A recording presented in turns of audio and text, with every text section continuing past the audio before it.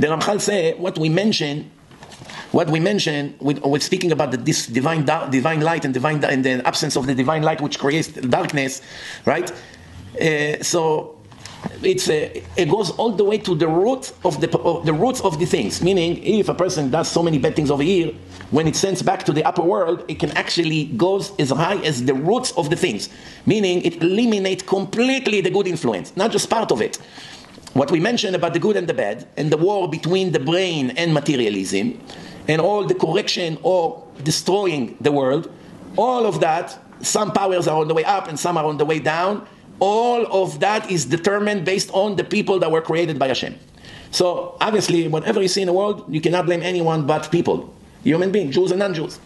Jews, unlike the Gentiles, affecting the world in a much bigger format, for good and also for bad. It's not only one-way street. Same thing, a Jew with good deeds and good things in the Torah that he learns can bring a lot of blessing to the world or to the place where he is. When he commits certain sins, it brings a horrible situation to the world. By the Goyim, they also bring good and bad, depending on their action, obviously. But it's in a limited way. Meaning, the chosen people that have this divine soul and blessing and the Torah of God and a mission to bring light to the world can default on their mission, and the consequences will be much more severe than when a Gentile defaults on his mission. Same thing when a Gentile is very righteous, he brings good to the world, but not in the same level when a righteous Jew brings good to the world. So the same way that the reward and the punishment by the Jews are much bigger than the Gentiles, for good or for bad, depending on what they choose to do. The same thing the next world. The heaven of the Gentiles is wonderful, but is not as high as the heaven of the Jews. But the mission of the Jews is a lot harder than the mission of a Gentile. So everything is according to the effort. The more effort, the more influence. The less effort, the less influence. There are many, many different levels in this, the Ramchal says. In Kochot Hara, in the power of evil, as we mentioned, and the influence of it to the world.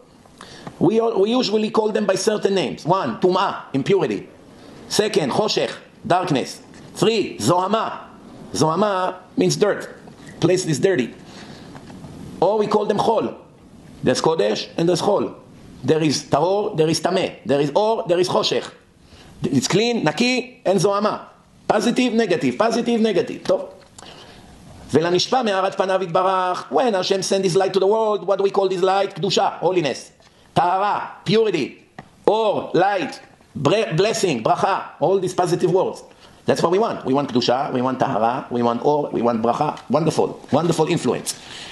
אבל בהבחנת פרטי העניינים, when we go to the small details, we will find how Hashem runs the world precisely to the smallest detail. Meaning it's like a tree that has a root. Here in this world, the root comes from the bottom to the top, right? You have a root, the root of the tree inside the land, and then he has the stem, and then you have the branches, and then you have the leaves, or fruits.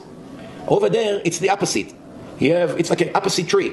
You have the root up there, and you have the stem, and you have the branches, and you have the leaves, and you have the fruits, and it reflects down to the world. It's like fruits falling here. One, another one, and another one. The more they fall into the world, the better they bring blessing and light into the world. So, to the smallest detail, which is leaves and this, you have the main root, and then what comes out of it. There is not one thing, as big as it is, or as small as it is, that doesn't have a root in the upper world. HaKadosh Baruch Hu supervises every detail that comes down from the upper world into this world. Of course, there are rules. There's regular nature when it comes to it, but it's supervised to the smallest detail. So the Ramchal explained, every one of these details and how they come down to the world is supervised. Since the human being is different than all the species that Hashem made, material and spiritual species, meaning even angels and demons and other things which are spiritual. But the human being is different than everything Hashem made, is unique. What makes him unique? What makes him unique is upoel umenia velo nifal. All angels are activated by Hashem. They don't have their own existence. Whatever Hashem allows them, they do. Whatever Hashem programs them to do. Animals, the same thing. Demons, the same thing. The only one who can actually be a boss of himself and do whatever he wants with no one forcing him to do it is the human being. How is the will determined? Based on many things. How much fear you have from heaven. If you learn a lot of Torah, you have Yirat Shamayim.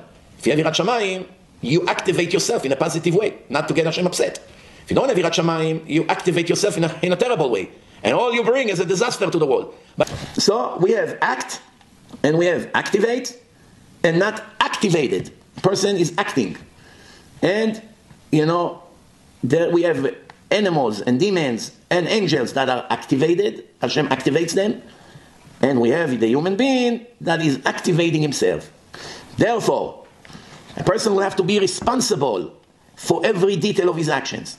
Because every act by the human being will reflect consequences to his life and to his environment according to the fruit of his actions. Not just his actions, the consequences of his actions. Don't be politically correct, liberal faker.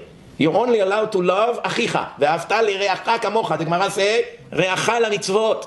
Your colleague in keeping mitzvot. Not someone who hates mitzvot. Not someone who hates Torah. Not someone who fight to close yeshivot. Those kind of people you're not allowed to love. Righteous Gentiles, Rabbi Chaim Vital say, you have to love them also. Why? He fulfill his mission in life. He's not an anti-Semite. He keep the 7 laws of Noah. It's a righteous Gentile. I love him. Why not? Wicked Gentiles, you can hate him, of course. Wicked Jew, you can hate him also. Who to love and who to hate, the Torah is very specific. Loving the wicked, it's a sin. Hating the righteous is a sin. That's what the Torah says. Everyone who has mercy on the wicked guarantee to be cruel to the righteous.